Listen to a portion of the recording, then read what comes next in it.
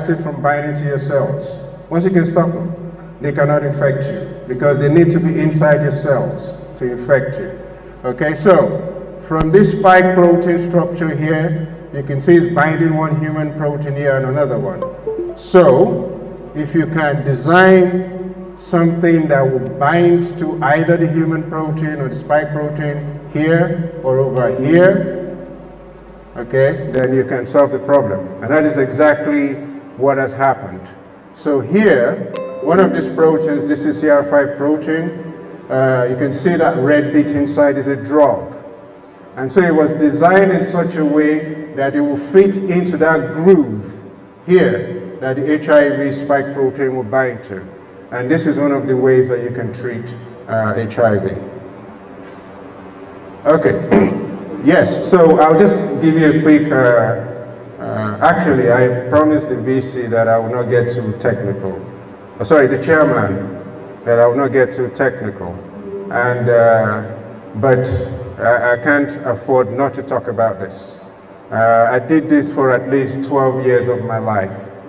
I'm sure if I live to be 100, that will still be a significant part of my life.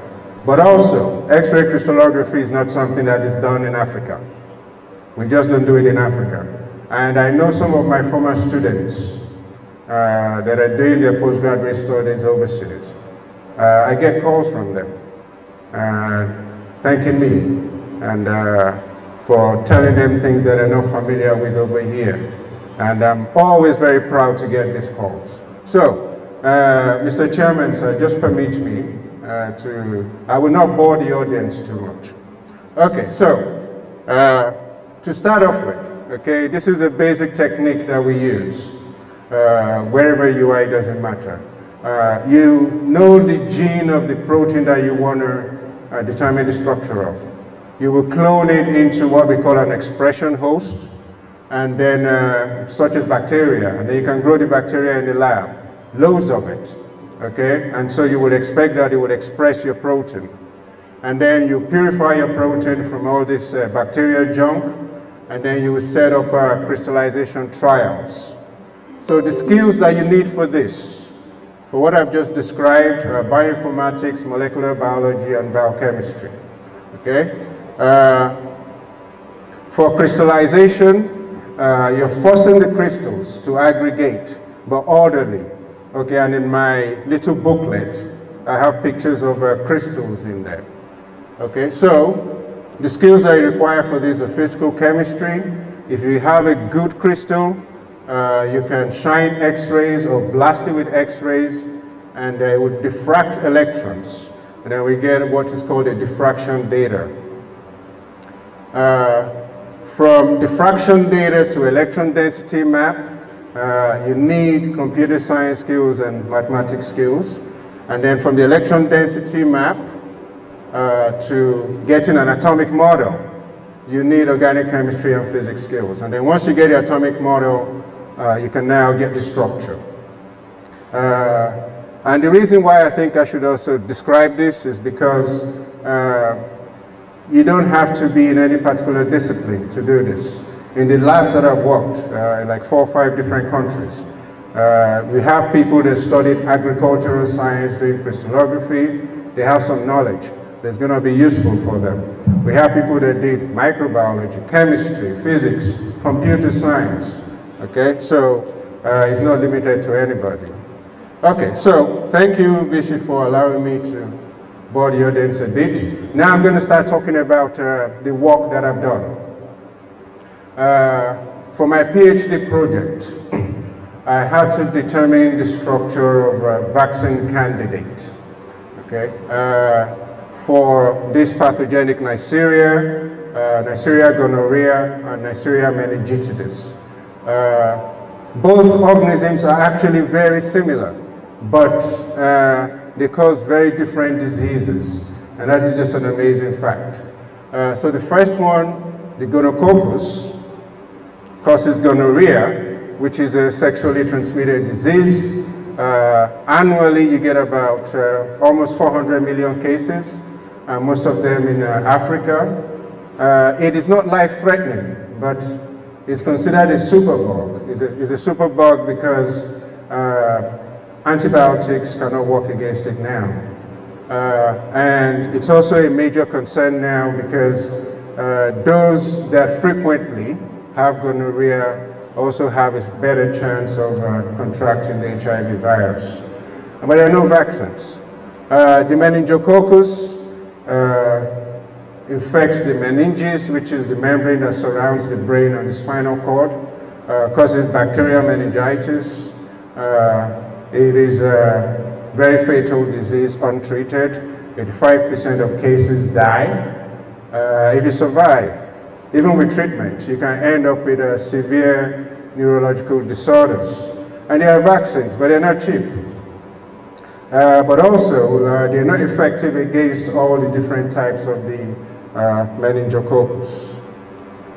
So, this is just to emphasize the fact that it's a major problem for us here because we have what is known as the meningitis belt, which is just this part of Africa, and you can see we're right in the middle of it. Okay, so I started this work in 2000, as the chairman has told you, and I had to leave the lab in 2004 because they were not going to pay for the project anymore. But in any case, at that point in time, I could not solve the structure of the complex. And that is because for a long time, the consensus has been that these two proteins, TBP and B, are very good vaccine candidates against the pathogen. And the function of these two proteins is to obtain iron from human transferrin. Iron is absolutely essential for the survival of this pathogen. In fact, for most living things, including us, without iron, we will suffer. For them, without iron, they will die. So they have to get iron from one of our proteins. So in any case, in 2012, 8 years after I left the lab, the structure was finally solved with some of my preliminary data, which was reported in 2004. So the two proteins, TBPB is on the surface of the cell, and TBPA is stuck inside the membrane of the cell. And you can see we solved the structure in complex with human transferrin. What happens, and there's a sequence to this. This TBPB, you can see is shaped like that, okay? And then when the cells need iron, TBPB will just start flapping around, okay? And this bit will be flapping around, looking for human transferrin. So when it finds it, it will just drag it across and then position it over TBPA. Okay? The iron is bound there, it's this red thing. I don't know if you can see red. Okay, so once this complex is in place, the TBPA protein will then extend this blue thing here and over here as well, and they will disrupt the iron binding site. And then iron will drop into, this is a barrel, okay? And then once it's inside the barrel, this bit in yellow here is in the way. We call it the plug domain. Once it's inside, it will move out of the way, and then iron can then get into the cell. So the whole point of having that plug domain, as far as we're concerned, is that it stops any other thing from just getting in. Okay, the cells regulate iron uptake, and this is how they do it. So, anyway, we have the structure now, so we can start making vaccines, right? No. There's a problem. And the problem is that even though this big component here, you can make loads of it, because you need to make loads to make vaccines. This A1 here is a problem, and that gave us a problem for about 12 years, because we could not get enough of it to work with. Okay, so some group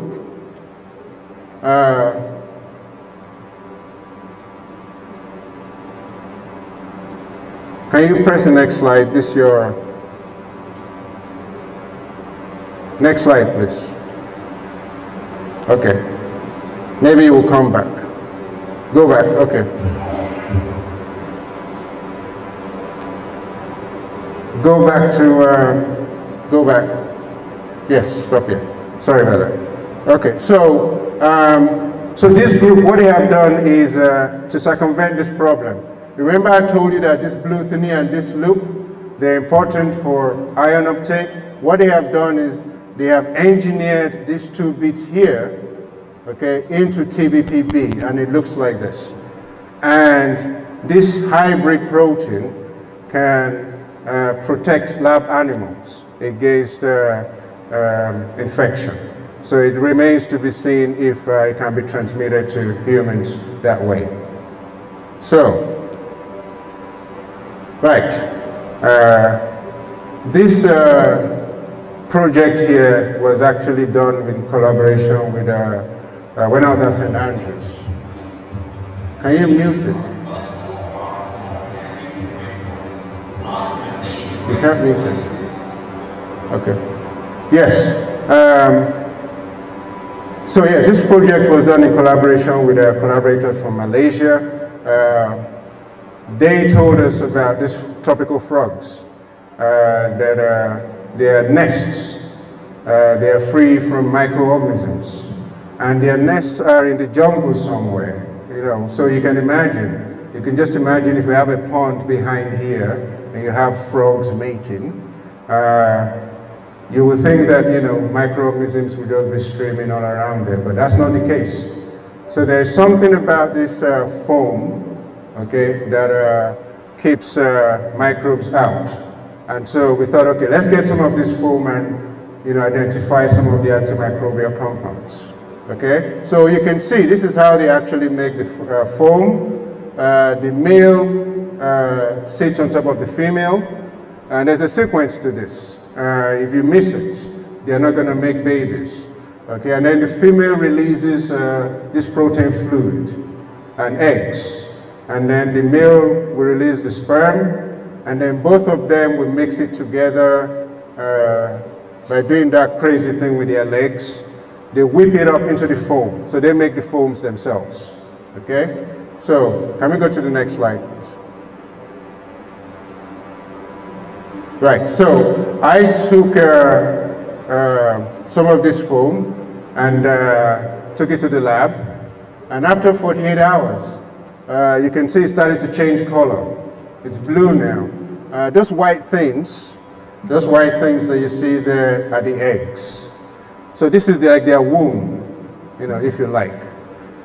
So I just took some of this, removed the eggs, spun it down, and set up some crystallization trials.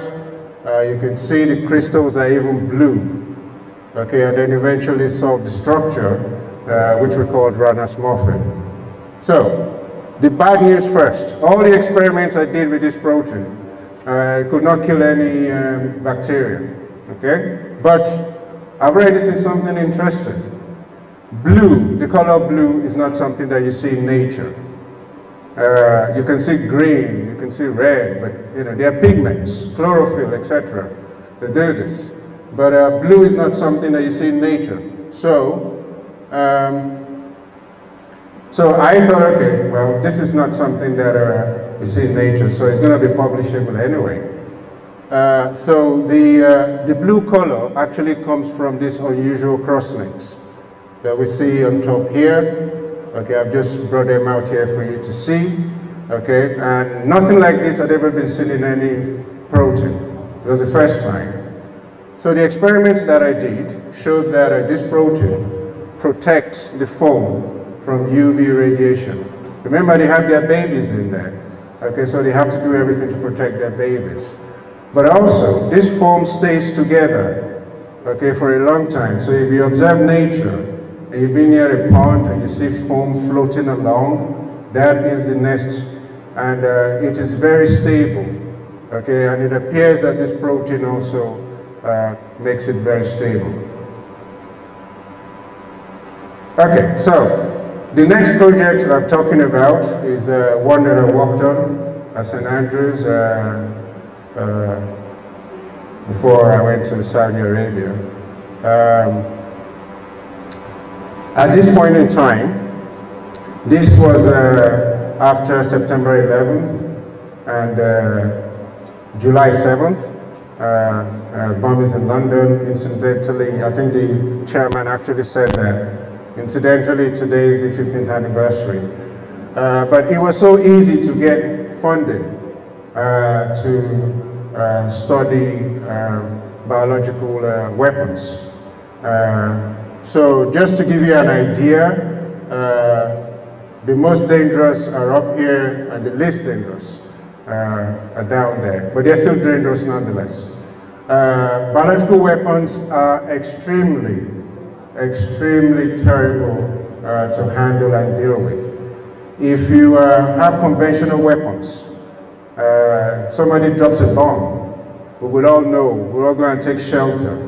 For biological weapons, there's no need for bombs. I can just come with a test tube with my organisms and just spill a bit around and then stroll outside.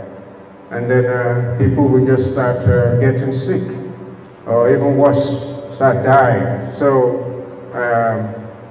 the worry for the Western government was that some rogue individual or organization or even country can start to develop something like this. So they want antidotes ready, just in case. Like I said, money was available, so I just wrote a proposal and they said, no, you cannot work on smallpox. I said, okay, fine, I'll go look for something that is similar to smallpox. That does not even affect any human beings. And that organism, or that virus, is this virus here, so Pholobos islandicus. Like I said, it does not infect human beings. In fact, it infects organisms that strive at a high temperature and acidic pH. So they're not things, it's not a problem for us at all. But the reason why I chose it is because it is very similar to the smallpox virus in terms of the genomic organization and some of the proteins in there. So in any case, nobody knows anything about this virus anyway, so I think I'll be killing two birds with one stone, if you like. So one of the structures that I solved, I eventually determined to be a protein responsible for DNA replication, which I told you earlier is an important process. So it's important for both viruses. What this structure shows is that you have two subunits joined together. The same thing, one is green, one is yellow, and the active sites are there. And the active site, this stick thing here, is DNA. So we solved the structure complex with DNA, and we could show that DNA can bind to the active site. Okay, and yes, but what was interesting, I proposed a model for the replication. And that is because you have two active sites here. So this one can cut here, and this one can also cut and join over there. Okay, so I should also mention that even though I published the work in 2011, I brought the project to Fountain University and I gave it to my undergraduate students. And they were actually able to do some further studies on it, including identifying viruses that also use this kind of protein for their replication. Okay, so another project that I worked on was on arsenic. Arsenic is one of the most toxic elements on the planet. In some places, you have high levels of arsenic in drinking water, seafood, and for those of us that mine for heavy metals like gold, etc., you release arsenic into the environment. When it gets into us, you can have some of these pathologies here. Cancer happens frequently, but the most frequent thing that you will see is hyperkeratosis, which is you have scaling of the skin. This is very common actually in Southeast Asia, Bangladesh, etc., Sri Lanka. And so, well, it turns out that some bacteria can actually make arsenic less toxic. Okay, so This compound arsenic, okay, can be converted to arsenate by these two enzymes that are produced by this bacterium Rhizobium NT26. So Rhizobium NT26 is a bacterium that you find most frequently close to gold mines. Okay, so I solved the structure of the complex. That's the A component there, that's the B component there. And it turns out that if you want to design biosensors, biosensors are things like if you have a strip and you stick it into some liquid, you can change color. We don't need the whole complex. All we need is just the active site, which I've put in the circle here. So we designed something and put it onto a carbon scaffolding and stuck all this on it. And it did not survive high temperatures, unfortunately. But I know that the research called 5-oxoproline, high levels of 5-oxoproline can result in neurodegenerative disorders, dementia, Alzheimer's disease, etc. It can also lead to anemia. Well, it turns out that some bacteria can detoxify this using this protein complex. And the pathway is outlined here. PXPB converts 5-oxoproline to phosphorylated 5-oxoproline. C converts it to gamma-glutamine phosphate. And then A converts it to L-glutamate. So which is good actually. L-glutamate is good for us. It's an amino acid. Okay, but this one here, here, and here, they're toxic. Okay, so I wanted to solve the structure of this complex, but I could not. And I ended up solving the structure of just the A component. So as a project for my postgraduate students at Fountain University, just wanted to keep them out of my way, keep them busy.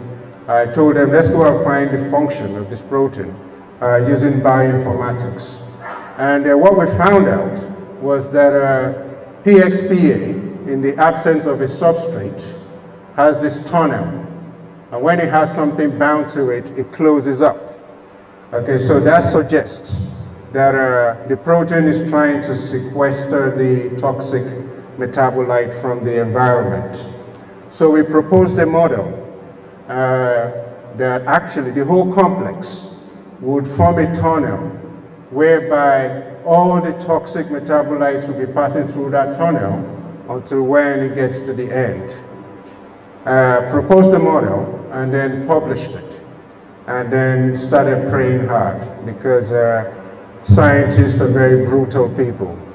If you propose anything that does not make sense, they will come at you. One of the most famous microbiologists proposed that we could use chloroquine to treat COVID-19. I'm telling you now that his life is miserable. I don't think anybody will want him at a conference. He's still going to remain a professor. He has done more good than bad. Okay, so, well, a month ago, I got an alert. Not the kind of alert that my wife likes to hear, but from email, ResearchGate, that this paper has been cited. And I can guarantee you, I almost suffered a cardiac arrest. Because citation could mean, what are you talking about? You know, this is complete nonsense. But first thing, they actually solved the structure of the whole complex. First. Secondly, they then referenced my paper and said, as proposed by, and I did a dance, all by myself.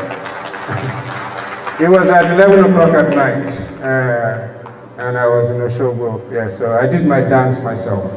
I danced properly. Yes, because that was the first citation, and it was a lot of hand waving going on. Because I only had 1/3 of it, you know, but I just thought it must be. It must be. So if you know anything and you think, you know, people are going to say you're foolish, say it anyway. Worst thing is they'll say you're foolish. But in this case, I've been vindicated. And I think I can actually be proud to say I'm a professor based on that. And my students as well, actually, because they did most of the work. So, yes, when I became a professor, the chairman called me and said, "Come on, congratulations. It's not the one that you now start doing and go up and down campus. You have to work, because this is when we're going to start judging you. What can you profess? We don't want your previous history, we want something for the future." So, well, actually, that's what I was planning to do, but, you know, I had to change my plans. And I had to start thinking of a research project. My students, if they're here, will tell you that I love viruses.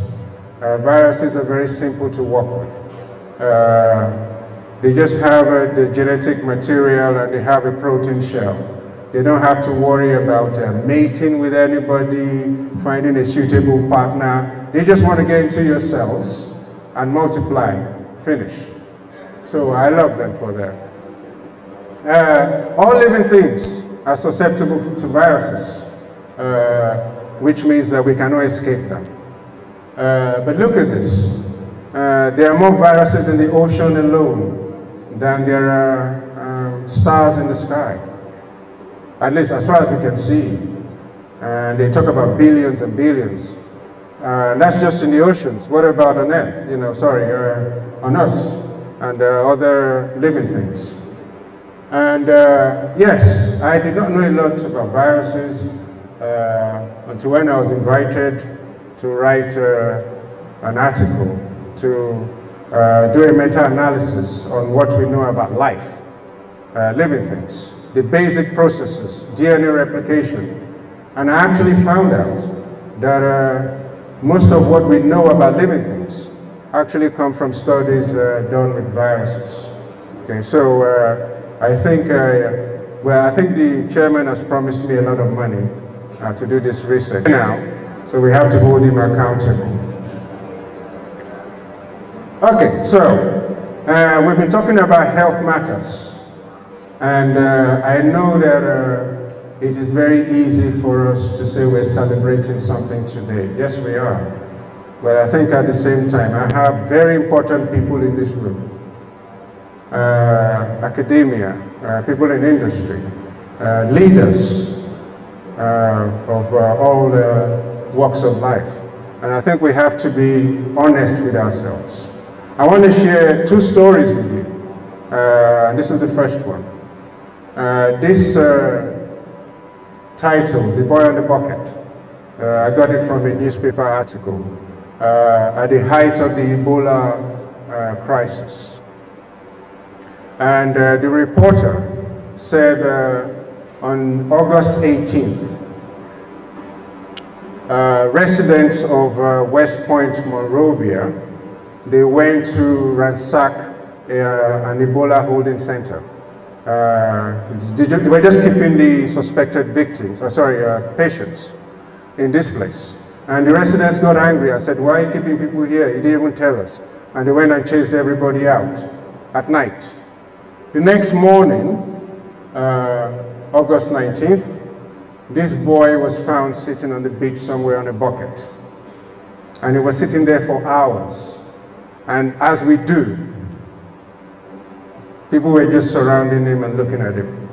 They knew the boy was sick for hours. And I went to the comment section. I think you can still find videos of this online. I went to the comment section and I said, "No child deserves this." But somebody actually had a better response.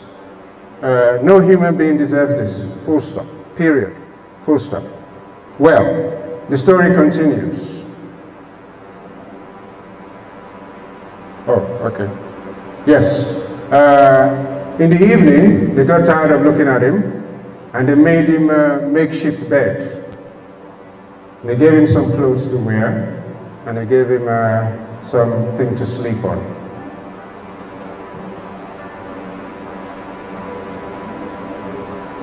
That's it. Yes. And the next day he died. Yes, I don't need your sympathy. I don't think he's dead now. We don't need any sympathy. We need to start thinking about what really matters to us. I understand that Nigeria, like most countries on this planet, have signed up to the international health regulations by the World Health Organization, that we will do everything possible to protect our citizens when it comes to health matters. So we will do everything possible to develop treatments, facilities for infectious diseases, respond to crisis, assess our response, and then report it. And I read it. I only read it recently because of this. You don't actually have to do everything yourself. You can do a partnership with neighboring countries and say, why don't we have the lab for this in this country and for that in that country, and they will train people. And when you do things like that, you will get money. It's easy to get money. Okay, if you're serious about science, it is easy. You just have to show commitment to do it. So, the other story, did I change it? Okay, go to the next one. Just to wrap it up. I went to a seminar when I was a postgraduate student. Nothing to do with my work. I was just bored. So let me go and learn something here. One of the speakers was about public health. And one of the speakers was talking about Bernard Shaw. For those of you that did literature, he won a Nobel Prize in literature some years back. He's a poet, etc. And at some point in time, he got into politics. And he was campaigning for office in London as a councillor. And he was campaigning, just look at these years when he was alive. He was campaigning that all houses for poor people would have bathtubs installed in them. That's just to tell you that, you know, London wasn't always fancy, as in, and look at the years we're talking about. And the opposition told him, listen, why are you worrying yourself? Poor people don't have their bath. You know, they'll go and store meat and fish inside it. You know, they'll think it's a big cooler or something, you know. And he said, no, I'm not worried about them having a bath for their sake. It is for my sake. Because infectious diseases, like I told you at the beginning, yes, and he's a rich man. He's going to have a driver, he's going to have cleaner, he's going to have cook. They're going to come into your house. So, and this stuck in my head. And every time I have an opportunity to use it, I always try and use it, because I think the VC was asking me what inspires you. And I think I've just told you two stories that inspire me to continue to work. And I hope that this can also be replicated. Even if it's just one person that listens and pays attention, it is still something. Yes, so now for the acknowledgement. I really, really humbly want to thank the Vice Chancellor. If you read my little booklet, you will see how he just bullied me into doing this. But it's a good thing. It's a good thing because I had to do something that I wasn't comfortable with. And so you need somebody to do things like this. And he organized this whole show.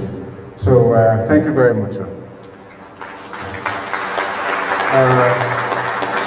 We also have the Inaugural Lectures Committee headed by Dr. Raji, who also assisted the VC to put this show together. I say thank you very much. Yes, I'm in a department, and I think they've tolerated me for a long time. Yes, and they allowed me to actually prepare for this. So, and I didn't have too many departmental duties. So I want to thank my HOD. I know she's there somewhere, Dr. Jimo, and other members of the department. We're so many, I can't start naming all of us. Yes, the work I've described, of course, I didn't do it alone.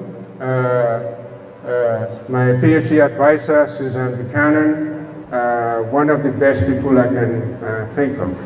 I'll tell you a quick story. When we got the award, okay, I got a grant to do my PhD. We were now working in the lab for about 3 months. At 8 o'clock in the morning, we were there together. And one of the other lecturers called and said, listen, I could overhear the conversation. I wasn't eavesdropping, but it wasn't too far off. And the man was asking her, okay, listen, we're thinking of taking on this black student, and we don't know. What do you think about it? And she looked at him and she said, seriously? Are you asking me that question? And that for me just made me understand that there are people and there are people. And she walked off. I don't know, she just walked out of the lab. I didn't see her for about half the day. I knew she was very upset. And, but that said a lot. She took me to the United States. From London, she got my scholarship for me and she took me to the United States. Rob Evans was my co-supervisor at King's College, was an elderly man, very nice man to work with. Jim Naismith was a young guy. He's one of the most famous crystallographers on this planet, period. He's also a very, very difficult person to work with. But I was with him for about 7 years. So Fountain ain't seen nothing yet. I've never started. Nina Fedorov, I met Nina Fedorov. She was a professor emerita in Saudi Arabia. And her salary was just ridiculous, millions of dollars. The woman is bent over now, Well, then she was even bent over. And you would see her riding a bicycle in the hot sun in Saudi Arabia. She was 73 years old. And she was still working. And she was still collecting all this major salary. But this woman, she's what you would call a classic boss. So you can't just go up to her and say, I want to do this project. And like, okay, yes, so what is your hypothesis? You did not think about that. You know why you wanted to do it, but she will frame it in such a way that you can't just come and tell her something else. But I'll tell you a quick story about her. She was going to Egypt to go and present, because we were doing desert agriculture. And she was going to Egypt to present to President Morsi. And she came to practice in the lab. And I told her, we were just in the lab, and I told her, Nina, you're wrong. That is not, and she stopped. She goes, what? Yes, you're wrong. This is something that she published over 30 years ago, 40 years ago. And I told her, you're wrong. She said, but it's my work. I said, no, I've read your books. I've read your papers like it's my Bible. I know everything inside. And she said, okay, I'll check it out. And then she went, and when she came back, at the first lab meeting, she said, listen, I want to thank Dr. Musioke for this. Because I would have gone there to embarrass myself, because some of my former students were in the audience. Yes, because she travels everywhere. Okay, Samir, just a new person in the lab. Listen, I've talked about all the principal investigators. My lab colleagues over the years, they made lab fun. We always got into trouble together, and we always found our way out of trouble together. My colleagues in Fountain University, staff, students, the only reason why I really enjoy Fountain University is the students. You always get variety, and then they always bring you something that you can't even imagine. And that is the beauty of being a teacher, because you also learn from them. All these people have provided me with money. In case they're watching, I'm thanking you. You can also give me money tomorrow, besides the one that the VC is going to give me. And then my family, listen, it's so easy to say you have to appreciate your family. They're the reason why I behave myself. I'm not easy. I'm not easy to work with because I only have one straight path. And I don't want too much distraction. And cameraman is laughing. Yes, because they know me very well. Yes, but my family, my kids, Abdurrahman cannot make it today because he's doing something more important in school. I don't know what that is. When I showed him the title, he said, "What does this mean?" This is nonsense. Yes, I'm going to school. You know, come and tell me after what you. Yes, and he told his siblings, "Come and tell me after what." Yes, yes. My mom cannot make it today, but I have her sisters here with me and the other members of my family, and of course. Oh, don't clap yet, because I have to talk about the love of my life. Yes, we don't even know how we get along, but they're just two opposites. She has her own idea of life, I have my own idea of life. And I guess, you know, like the chemist would say, opposites attract. And I think that is the case. Ladies and gentlemen, thank you very much.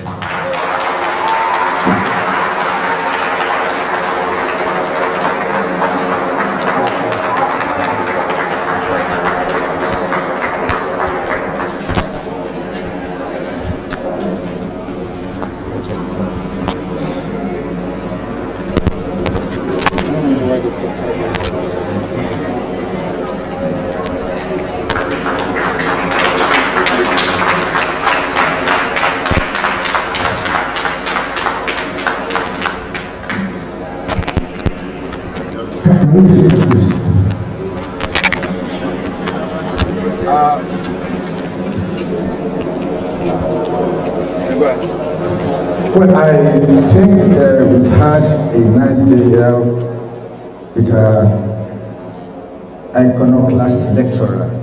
It's not easy to work with him, he admitted that, but I think we have all enjoyed his expertise. Another round of applause for him, please. Well, I just need to give a vote of thanks now, and as I did at the beginning, we want to thank the Executive Governor of the state of Osun, the state of Meningui Gas,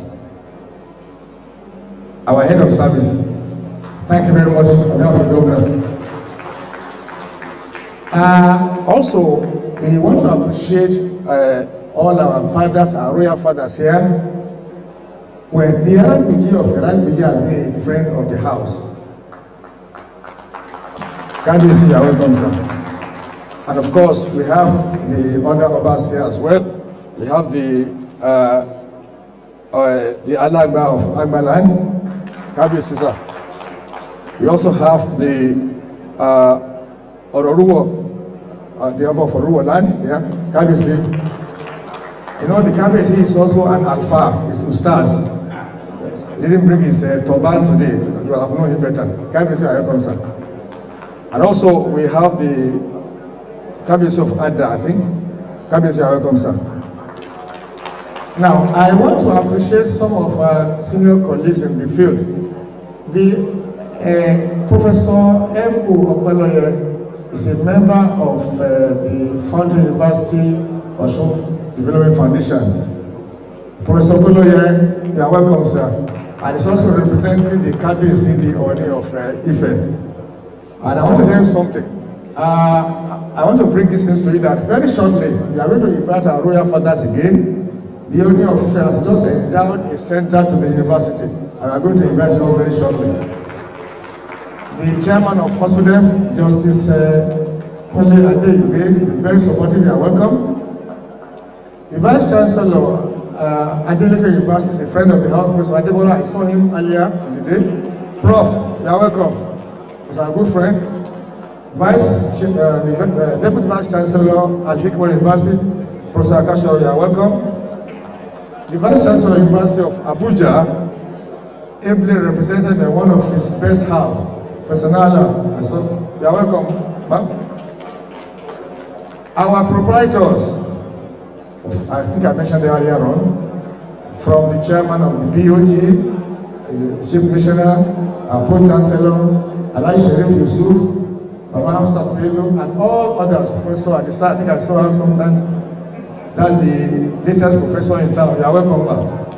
I used to call her my employer, because she's a member of the University Governing Council.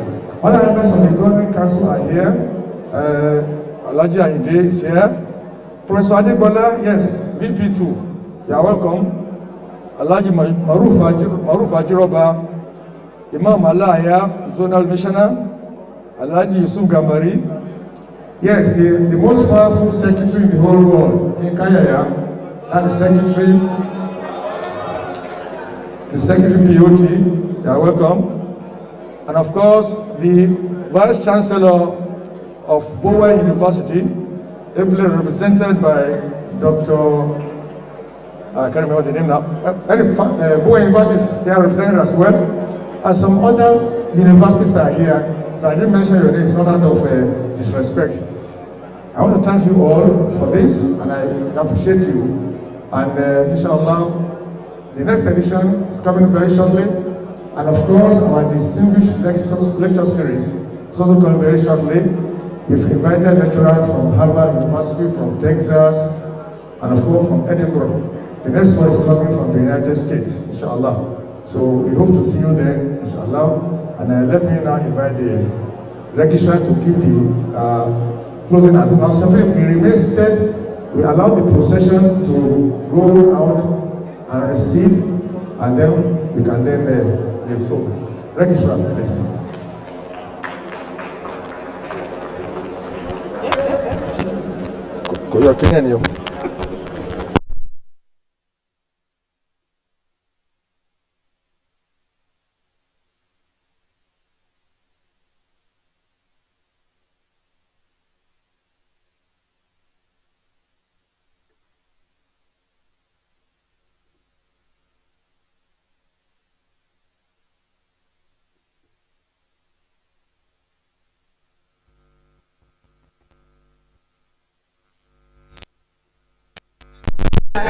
The procession will receive the call in a reverse order. Thank you very much for coming.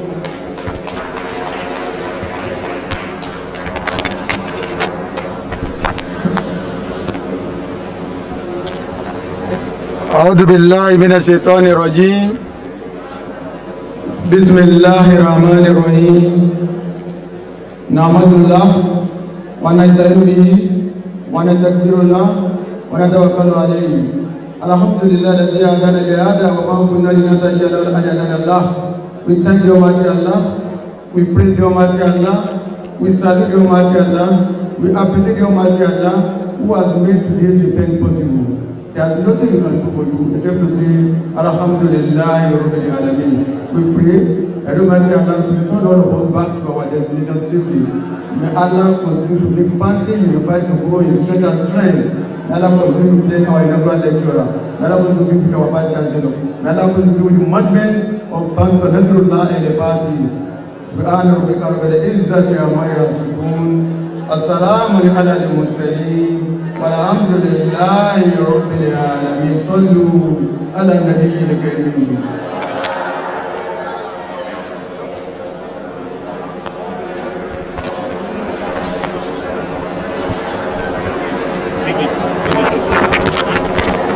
Please, shall we rise for the anthem in the back order?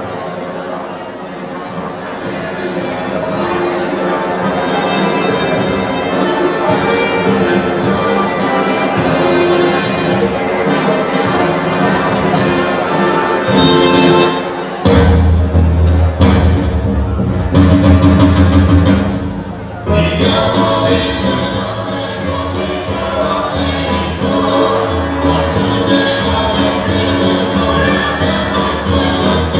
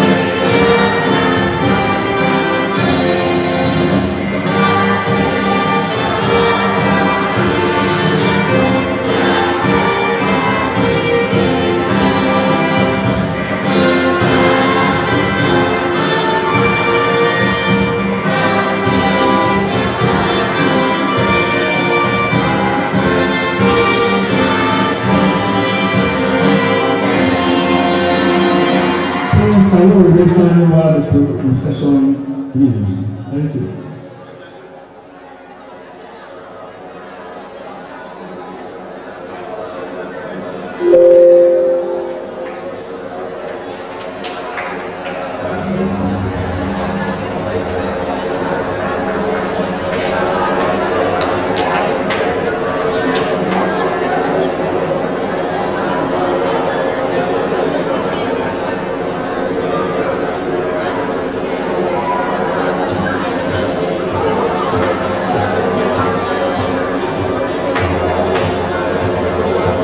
Thank you very much, and that brings us to the end of the program. Thank you for coming.